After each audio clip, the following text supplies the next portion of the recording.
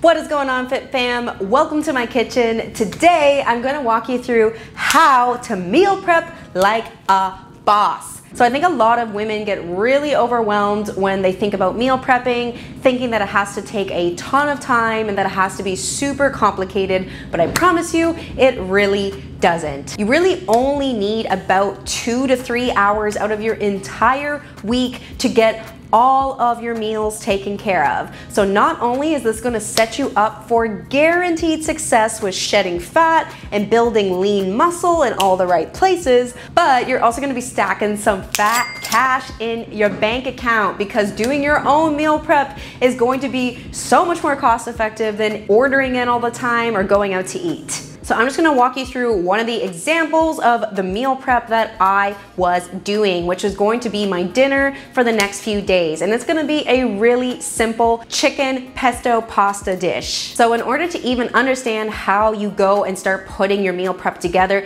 you gotta think of the 4 main components of what a meal should be. So those are your lean protein, your starchy carbohydrate, your fruit and or veggie, and your healthy fats. All right, so let me show you what that looks like in this example of the dinner that I'm making for these next few days. So here, it maybe looks kind of gross, but you can see it is a bunch of prepped chicken breasts. So I took a bunch of raw chicken breasts, chopped it up into small pieces, and I threw it in this Tupperware container. So that is the lean protein of this meal.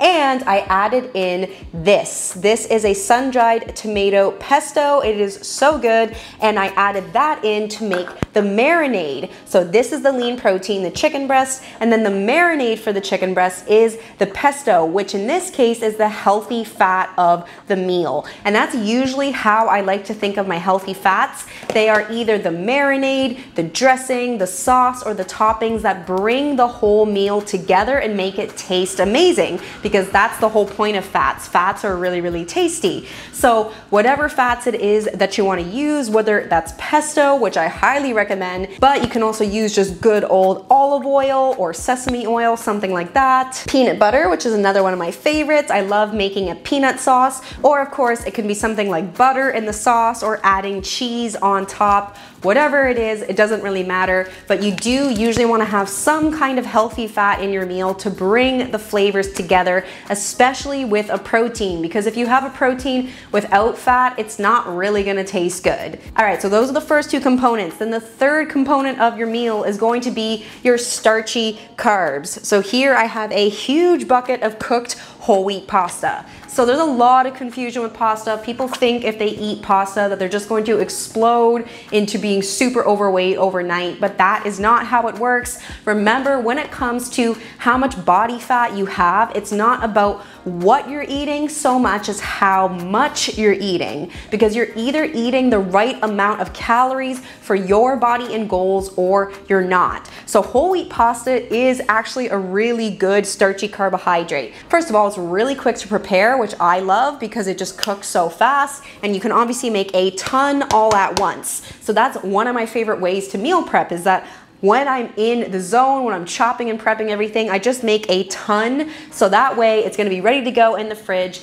and then when it comes time to actually have a meal, I can just grab some that's already prepared and throw it together, and boom, my actual meal is gonna be ready in just a couple of minutes. So your starchy carb can be whatever you want. It can be pasta, some rice, quinoa, potatoes, beans, whichever, it doesn't really matter. You just want some kind of starchy carb on the side, because the carbs is going to help you stay full and energized. But personally, I usually do like to try to pick a carb that has a little bit of protein in it, just so you can get even more protein into your diet. So whole wheat pasta is a great choice because cooked whole wheat pasta does actually have a good bit of protein in it. This is the amount of pasta I'm gonna be using for my dinner. It's 150 grams of cooked pasta, which I measure out using my digital kitchen scale. You need to get one of these if you don't have it. It's only about $10 off of Amazon. This is the Amazon Basics. I love it. I travel with it all over the world and I have used it for years. So this 150 grams of cooked pasta is the amount I'm gonna have for this meal, and this is about 10 grams of protein just right here. So that's pretty cool. All right, so remember, we have our lean protein, our healthy fat, starchy carbs. So the last component of a meal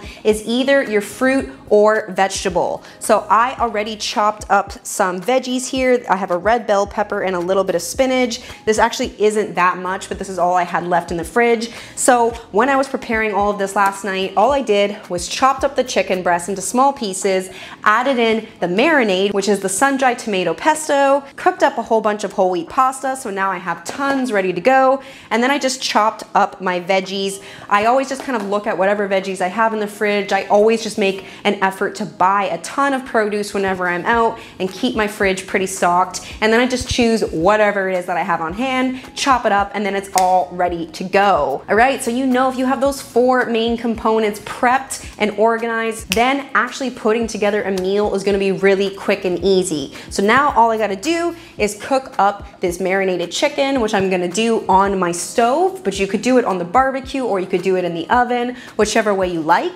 And then throw in the pasta and veggies, and boom, I'm gonna have enough high protein, good quality whole food dinner for the next several days. All right, so now you understand the 4 main components of a meal. So I'm gonna show you how I throw this meal together and how delicious it is at the end. Let's do it. All right, so I'm just gonna take my pan here. Unfortunately, I don't have a very big one.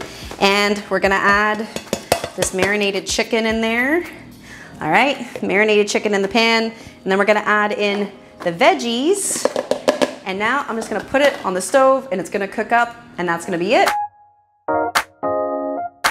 You can hear it sizzling away there, and it's pretty much already cooked in just about 10 minutes. So I'm just gonna go ahead and add in the cooked whole wheat pasta so all the flavors can mix together. And then that's gonna be it. Delicious high protein dinner for the next 2 days.